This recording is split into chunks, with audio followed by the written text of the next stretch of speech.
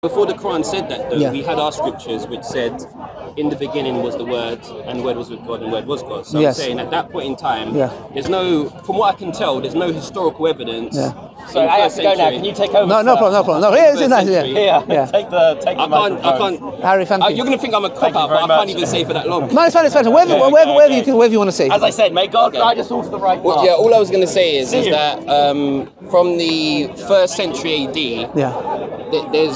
there's no historical evidence that I've seen so far, that I've heard of so far, that Quran existed. So we had No, the Quran didn't exist from there. The Quran came like. No, yeah, I'm just saying that if I was to speak to an archaeologist and say, you know, like carbon date the earliest Quran you can find, I don't think they would say 1st century AD, if I'm not mistaken. 1st century AD. So yeah, so in the 1st century AD, so during Jesus' time, or let's just say 33 AD. Oh, there was no Quran. Are you talking Bible or Quran? No, I'm talking about the Quran. Okay. So what I'm trying to say is no, the that Quran came 600 years after Jesus. Yeah, so what I'm trying to say is that you was quoting from the Quran to say how you view Jesus Christ. Yes, yes. And I'm saying, but from the Christians of the 1st century, there was obviously no Quran or Islam about for them to... We believe Islam was there. We believe Islam was there from time of Adam. At the time of Jesus, the same thing. That's why the church fathers, for example, if you look at the early Christians, the concept of Jesus being divine was not something that was established then. It came later on. It was something that was put together, the Council of Nicaea, etc. The Council of Nicaea. Yeah. 325. That was to stamp out heresy. It wasn't to establish what Christians believe in, because Orthodox Christians already believed, and it can be proven from the 1st century that Christians believe Jesus to be divine. Where? But what it was from the 1st century, so from the writings, so Josephus, Tacitus, Polycarp, another early church fathers. I say Orthodox, so I'm not saying that there wasn't other. What would you say? But the concept of the Trinity, these church fathers, did they believe that the Holy Spirit was co-equal? Yeah, because the Holy Spirit is... No, the early church fathers never ever brought the Trinity. It was the Father, then like you said, discussion on Jesus being divine, but the Holy Spirit was not even in the picture. Yeah, but when so the Trinity that you're talking about now, you'll be seen as a heretic. No, but when you look at Genesis 1, when we look at creation, it's in the beginning God created the heavens and the earth, and the earth was up formed, blah, blah, blah. And then it says, and the Spirit of God, I think something like hovered over the face of the waters. Okay.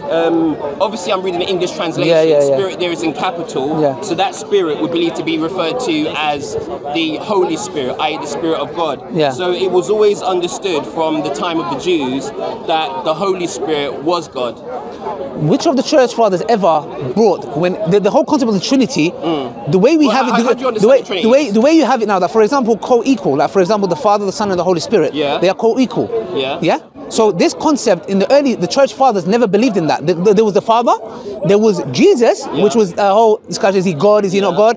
But the Holy Spirit was nowhere in the picture. To the early church fathers. So the Trinity that you believe today, if you went to the early church fathers, they'll call you heretic. They'll say this is it. So the point I'm trying to say is that it's an idea that was developed. Now in the Quran, what we believe, Jesus' message was very systematically same with Moses, Abraham, all the prophets, and Prophet Muhammad, because the message is what? Worship God alone. That's why it says in the Acts 2 chapter 22. It says Jesus of Nazareth, a man approved by God with wonders, miracles, and signs which God did by him, and you are a witness to it. So what we say is that's Islam, because what that says is Jesus did all these miracles which we accept by the power of God. He is himself not God. So what we say to our Christian fellow like brothers and sisters is that you are transgressing God's rights by ascribing his attributes to Jesus.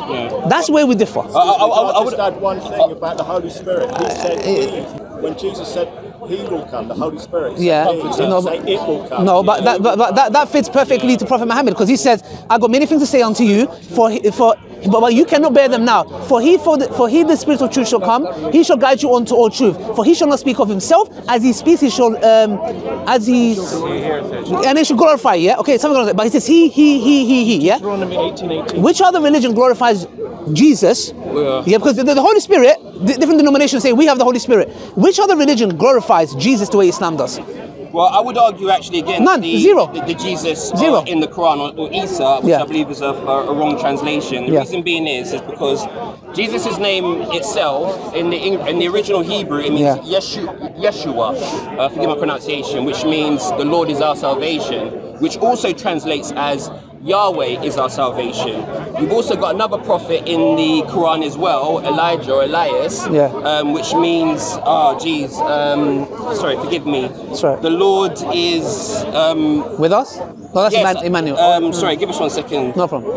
Elijah name me. Sorry, just give us 1 sec. No problem. Do that. I'll just so, like, basically, in a nutshell, while you're looking for that, is that for us, that what we're saying is that the message of the Quran is consistent with the previous scriptures and the previous prophets. It's very simple. Worship God alone. Do not ascribe partners to Him. And we know in the couple of commandments, the first commandments, I am a jealous God. Yeah, God makes that very categorically clear. And even when we look at this, Jesus always glorifies the Father. So the thing is, as if the Father is the main, like the one that's at the top that needs to be glorified, because Jesus glorified Him. Yeah. So the I can of myself do nothing. As I see, I judge, and my judgment is just. I don't seek my will, but the will of my Father. Yeah, sorry. So like I was saying, so the name Jesus, the Lord is my salvation, or Yahweh is my salvation. Yeah. And the name Elijah, I've just pulled up Google there. Yahweh is my God. Okay. Now we know that Elijah is mentioned in the Quran. Yeah. And this is a big dilemma because the name translates, as you can see, is Yahweh is my God. But if Elijah is a prophet of Allah, but if Elijah is a prophet of Allah, how can his name mean Yahweh is my God? Because the name Yahweh is not Allah. Allah is Arabic for Allah. Allah, which means the true God. The point I'm making is that there's a contradiction there where a Muslim will say that according to the Quran, Elijah is a prophet of Allah, but the name Elijah or Elias itself translates as Yahweh, not Allah, but Yahweh is my God. And I haven't made it up. No, we're not saying you made it up. It there. I've just typed in Elijah name meaning. Yeah. And it says Yahweh is my God. So I mean, that's just one example. But how does? But that's what the point I'm making is that. How does that support Jesus being God? Well, for starters, Yahweh is salvation. I'm not talking about Yahweh because me arguing that Jesus is God. That's an argument I'd really make from the Bible, not from the Quran. But the point I'm making is that the biblical prophets that are mentioned in the Quran, it doesn't cohesively fit together because with Jesus, for example, and Elijah, their name means that they worship a different God from Allah. Not really, because the thing is, but what you're doing is you're arguing based on the Bible. So you're saying, for example, before the Quran was written, codified, before Muhammad was even born, the Old Testament scriptures and the New Testament scriptures were in existence. And before the New Testament, what was there? The Old Testament, the Hebrew Bible. And the point I'm making is that Jews and Christians have always known the name meaning of Jesus or Yeshua in Hebrew and the name of Elijah. And they haven't meant Allah. It's always meant Yahweh. So it proves that we worship two different gods. No, we don't. We believe that it's one God, but the thing is, you've gone like. No. If we. One second. What I'm trying to say is this, before the Quran was the New Testament. Before the New Testament was the Old Testament. I nodded my head, but I don't agree. But carry on. Okay, no. Tell me if you agree. Before the Quran came was the New Testament. Yeah, but I don't, just to clarify, I don't link the Quran as like the third piece of the puzzle to the Old Testament. No problem. Okay, yeah.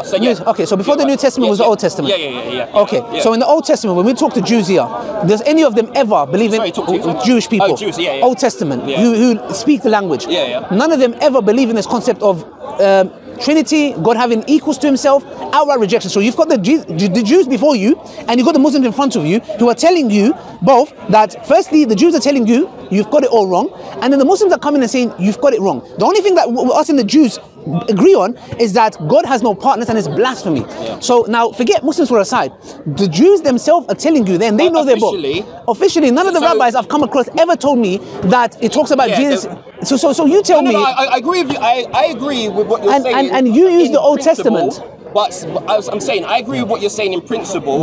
I would, however, argue that some Jewish rabbis and scholars did notice a triune nature that God possessed. But in principle, they would leave the fold of Judaism. Yeah, but I'm just saying that in principle, I agree with what you're saying. Exactly. So can we say that Islam? Let's put Christianity to a side. Is Islam consistent with the worship of oneness of God with Judaism? Do you read the question again? Sorry. Okay, so the principle, the concept of God in Islam, would you say it is very, very close to the concept of God in Judaism? No, I wouldn't. I think that's a loaded question. I do believe in that in Islamic theology, you believe you worship one God. I don't think in reality it works that way, because I believe that you deify Muhammad to a level that he is effectively God. That's my that's my personal. You don't do that. That's the opinion. I'm not saying that your theology teaches that. I'm not saying. I'm just saying that in terms of the reverence that you give to Muhammad, it is akin to a level of deity. That's my observation. Do you follow him, isn't it? Do you find that problem? Yeah, but then there's loads of prophets. So why can't I follow different ones? The people at those times is following those prophets, isn't it? Okay, sorry, do you find that problematic that you see us? It seems like us doing that. Is that problematic? Say again. So the fact that it's not problematic for me because it's not my salvation that's on the line. No problem. But as a person looking at us and the way we glorify Prophet Muhammad, peace be upon him, do you find that problematic in the context of that shouldn't be done? That we shouldn't glorify him to that level. If a person is not God, then you shouldn't glorify him. Exactly. So the thing is the same thing that we have with you guys, where you are doing the same with Jesus. Yeah. So we don't do that anyways, but you guys do it and you claim you do that. The difference is that our scripture, and I know you I'm not saying you personally, but I know I've noticed, or I haven't yet met a Muslim that hasn't cherry-picked a verse in the Bible. But if there's any ambiguity in terms of what Jesus says, my Father's greater than I, loads of I am my Father is one. There's verses in the Bible that point blank say that Jesus is God. Show me one. Okay, go for it. No, go for it. 2 Titus 13. 2 Titus 13. Another one is, I think, wait, let's double check actually, 2 Titus 13. While we wait for, so this is, I'm just reading the NIV, it's just the first one that I clicked on. So that's Titus 2:13. While we wait for the blessed hope, the appearing of the glory of our great God and Saviour, Jesus Christ. So that's one verse. We wait for what? Say that again? Say repeat again. While we wait for the blessed hope, the appearing of the glory of our great God and Saviour, Jesus Christ. So how is that? So one second. So I'm asking you that did Jesus claim that for himself? Because there are a lot of people. There's a point I was making that Muslims cherry pick verses. We don't cherry pick because that could be understood in two ways. But you're going to say that because Jesus didn't say it, doesn't count. No, there's two things. Number one, we can understand in two ways. Number one, there's another verse in the Bible where it says, "My Lord and my God." And they say, so they basically make it to seem like they're talking to Jesus, but that could be understood as my God and my Lord. Yeah, but when you look at one second, so the same can be said here. So it can say the glory of our great God and Jesus Savior, Jesus Savior, Jesus Christ. Okay, so the same could be understood. What we're saying is, where did Jesus? Because you need to understand, if God Almighty has been sent down to earth, His message should be categorically clear. So we Muslims don't come and cherry pick. If Jesus had a statement where He uttered and said, "Look, I am God, worship me." Let me tell you something. Muslims would never come next to you. Muslims would never rebuke you. But why does no, they have to, because if their whole thing is salvation and they've come to save the whole world, we want to be saved too. Why does a person only have to say, I am God, worship me, in order to prove that I be God? 100%. Because we have to understand, right, is that as Christians, we don't judge the Bible through the lens of the Quran. We just read the Bible for what it says. Of course. Now, we don't say that, because Jesus isn't quoted as saying this, it doesn't count. We look at every single verse in the Bible and weigh up the context, right? Then how do you... So you brought up John 20:28, where Thomas says to Jesus, "My Lord and my God," right? Yes. Now, I've heard some people argue that Thomas was blaspheming, like, "Oh my God," rather than "You are my Lord and you are my God." But you have other verses in the Bible, such as Matthew 28:17, where it says when they sin him or something along those lines, they fell down and they worship Jesus. So you have several occasions, 2 or 3 occasions mentioned in the Gospels where Jesus is being worshipped. He doesn't refuse it.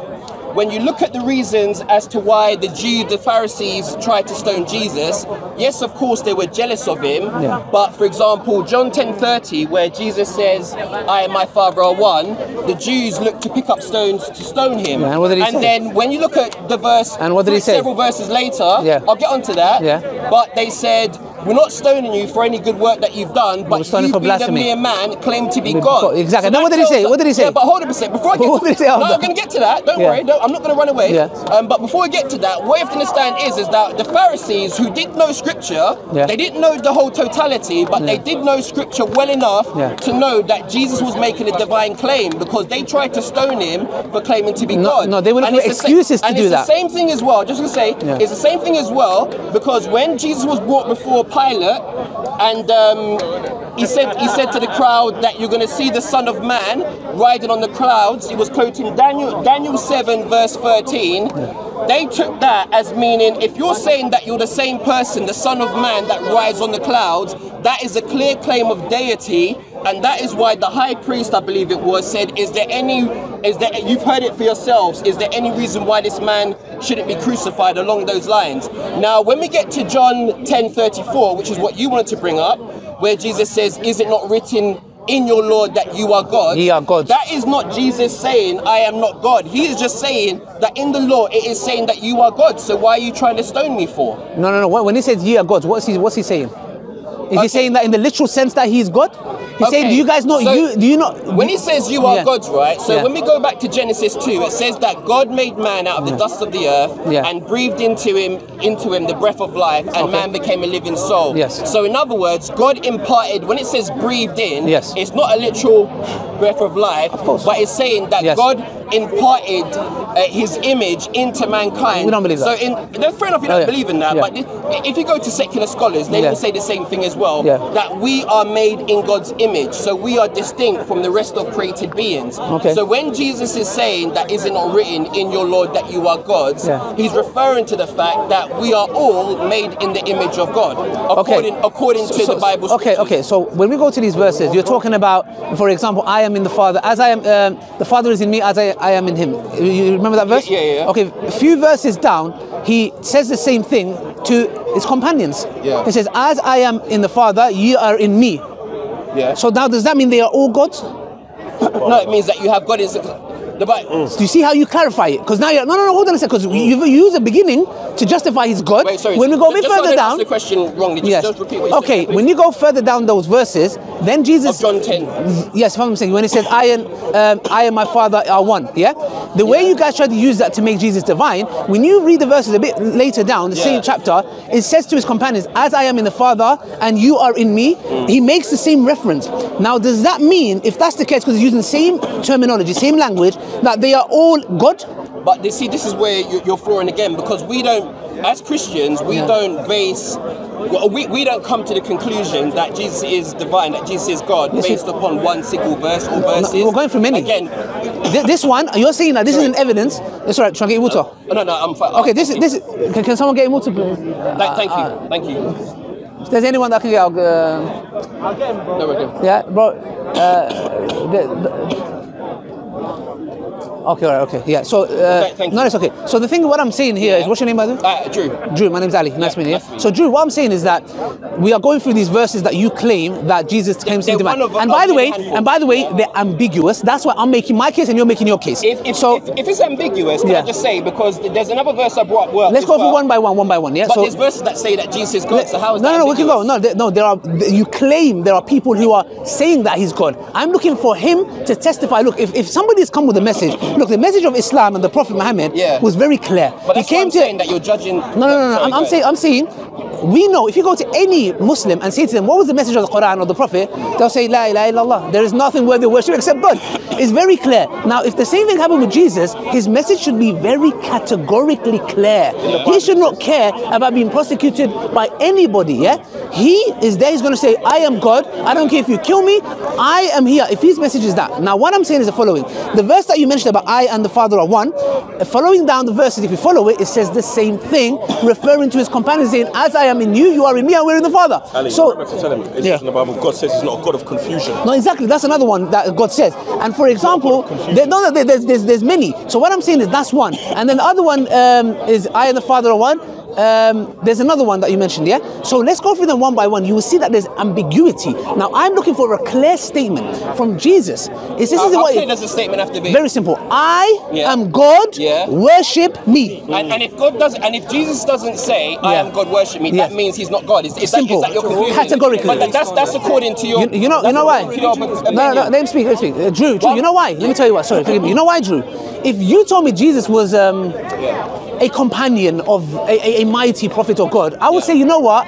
It doesn't need to be that clear. When you're telling me God, who created the heavens and the earth, came to earth and didn't make his message clear, come on.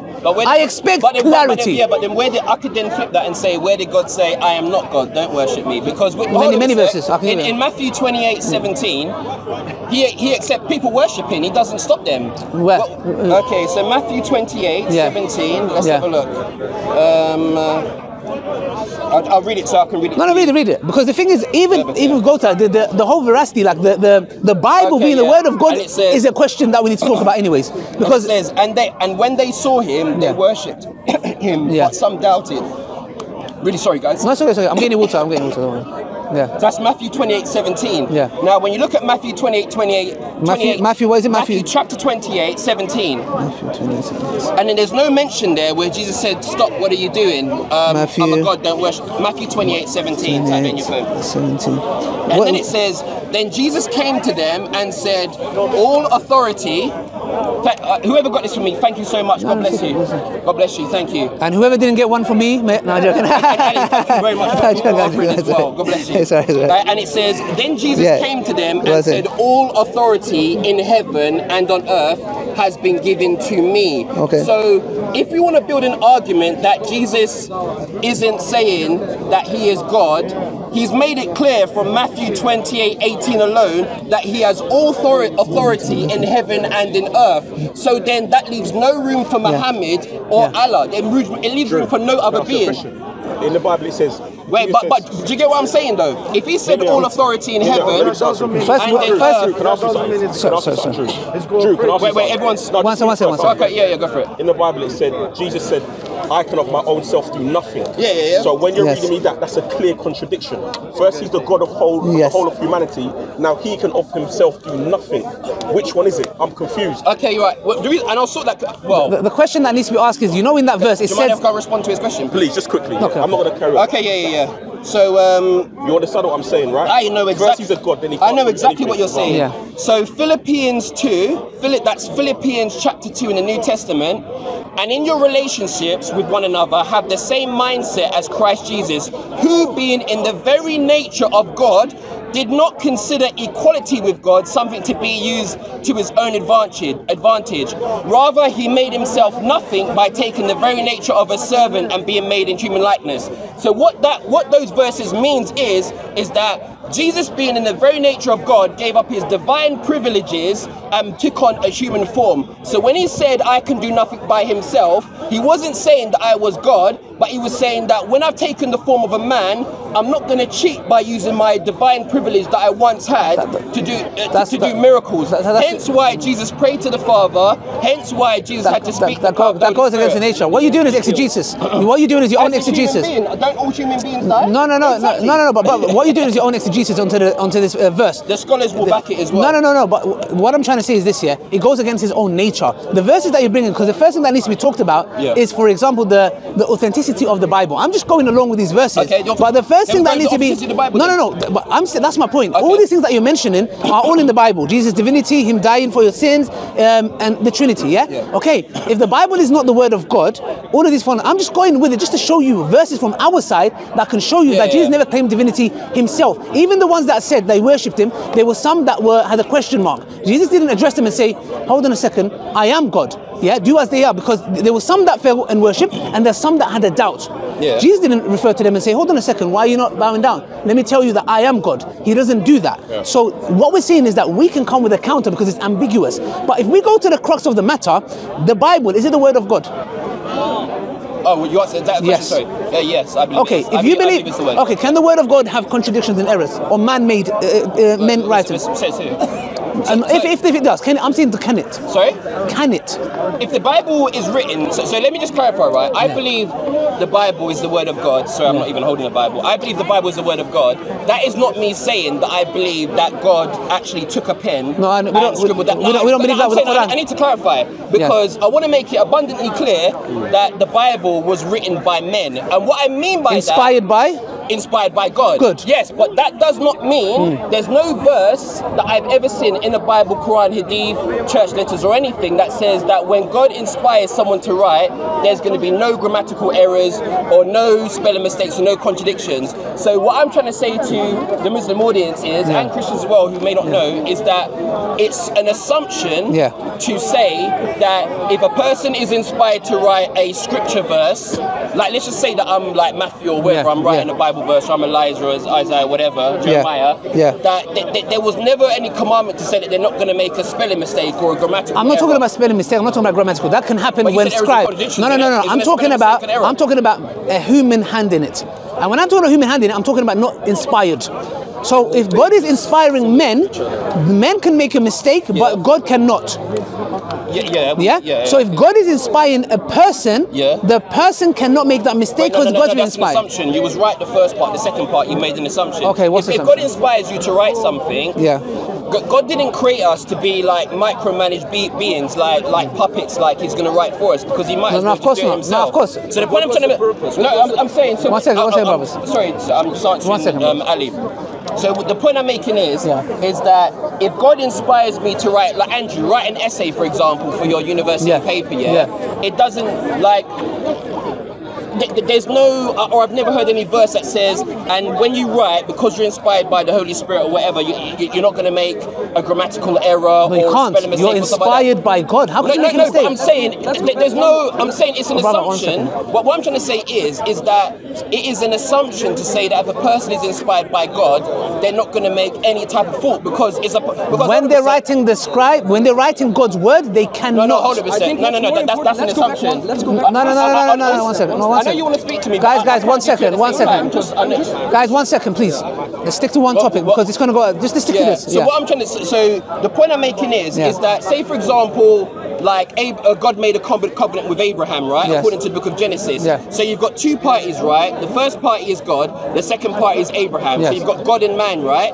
So we know that God, I'm sure you Muslims would believe for your side as well that God is always faithful, right? As a Christian, I believe that God is always faithful. What I know of my own experience, my personal flaws, and every other human being is that man is not always faithful. So even though God can hold his end of the bargain, man is a little bit wavy, right? So if God and man, being myself as a human being, Andrew, come together, and God is going to say, you're going to write these scriptures based on your experience, my side is the side that's flawed. So I don't see how this, unless God says when you write, I'm going to make you write so perfectly, unless you're not going to make any type of spelling mistake or anything. You're not even going to need to type it in Word, in Microsoft Word, but that's going to be so perfect. But that happened. There's no scripture but it happened. that says that. But that happened.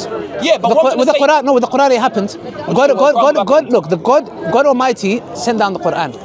To the Prophet Muhammad, peace be upon him, who we believe is infallible, but he can make mistakes that are not sins. So it was sent to him, and he gave us this Quran, and we recite the same Quran. So it was done.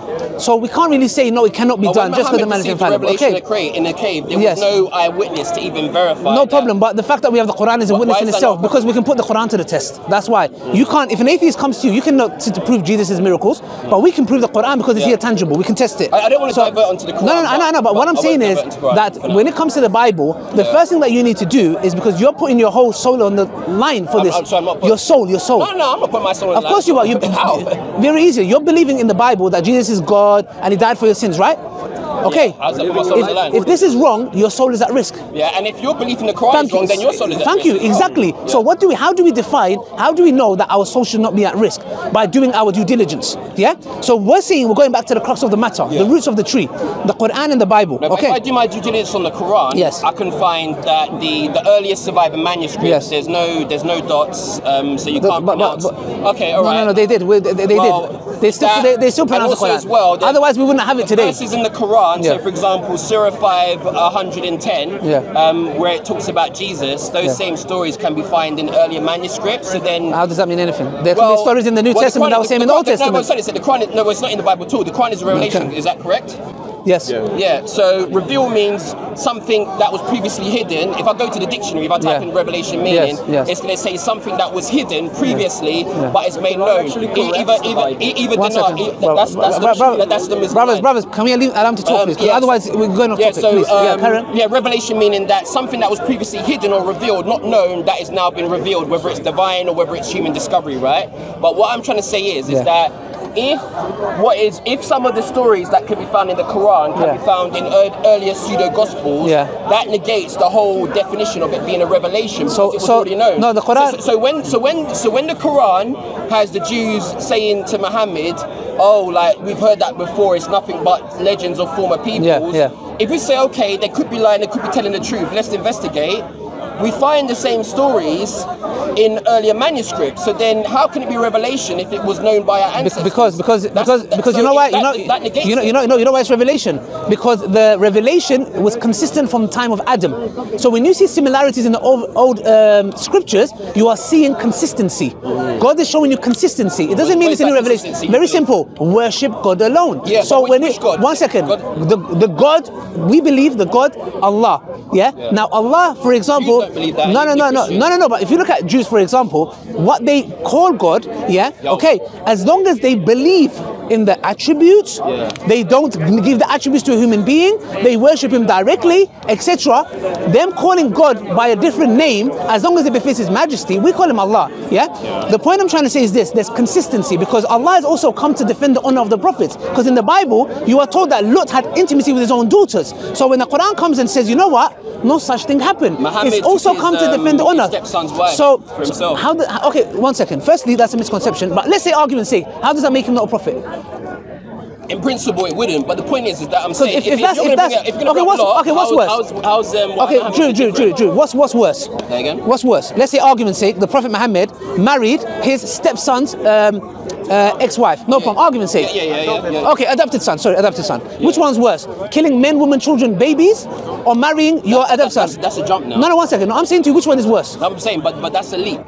But yes, but I'm telling you, I'm making a leap for you to understand. For argument's which sake, one is worse? For argument's sake, without applying any type of context to the reasoning like that, I can say obviously killing men, women, and children is worse. Okay, so then I know you're gonna quickly leap on and say, but we have to. I have to. No, I'm not here to. I'm not here to. The point I'm making just to clarify, I'm not here to say I got one. I'm not here for points. Yeah, the point I'm making is that sin is sin. So you can say. Who said that's a sin? 100%. Well, 100%. So you brought up Lot, right? Bear in mind that Christians don't see Lot as a perfect example of mankind. No, we're not saying that. We're saying.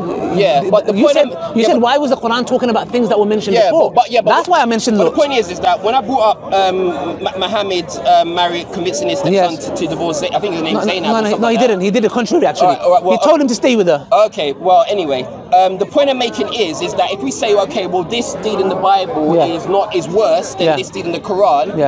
You can argue that, that's fine. We didn't say that's worse. But at the same time, or insinuate it, but at the same time, there's the whole thing that if you've sinned, you've sinned. That's why the Bible says that if you keep 600, if you keep the whole law of Moses and you break one of them, it's basically like you've broken all of them. Because at the end of the day, if you're a lawbreaker, you're a lawbreaker. Whether you've broken one law of the land or whether you've broken every 99 laws. Do you see what I'm saying? Okay. So, but it goes back to my point. Yeah, go back. You mentioned randomly when we was talking about, you talked about why does it mention stuff from the old? We said because it's consistent. We believe in the Bible. No. Listen, we believe in the story of Pharaoh and Joseph and Moses. They're in the Bible. We know there is some truths of elements in the Bible.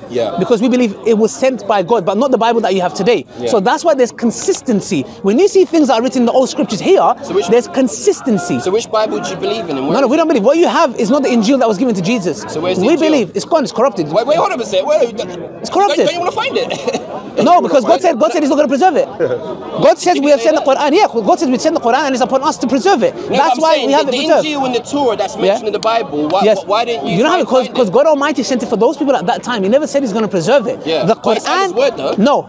In the Quran, He does say that. It is. All right. So the Torah and the Injil is Allah's word. Yes. Are you not curious to even know where it says? No, because we've got the Quran. You're curious to know what no, because the last Testament, you had the Old Testament, the New Testament, you got the last Testament. I don't need to know about the other one. No, but hold on a sec. If the Torah and the Injil is Allah's word, I'd be curious to know what. Why would I need to be curious? Look, what you said, consistency. What was already in there is here. There's some, you know what? There are not only that. There's some like in the Zabur. The Zabur, the Torah. Allah says there are some verses Allah mentions it here. Yeah, there's some verses Allah says these were in the scriptures before. Why did Allah allow it to get corrupted if the Torah and Injil was His word? Because He never sent it for those people for all time.